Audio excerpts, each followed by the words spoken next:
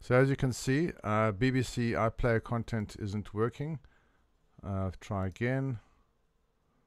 It stopped working when I was connected to the UK, and reload. I'm loading Amazon site. Weirdly, if I go to my own home page, some things kind of seem to work.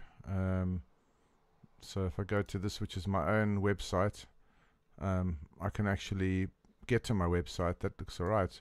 But for some reason, Amazon or BBC, not. Let's just try Google. Let's try YouTube. That seems to be alright. Yeah, that YouTube seems to be fine.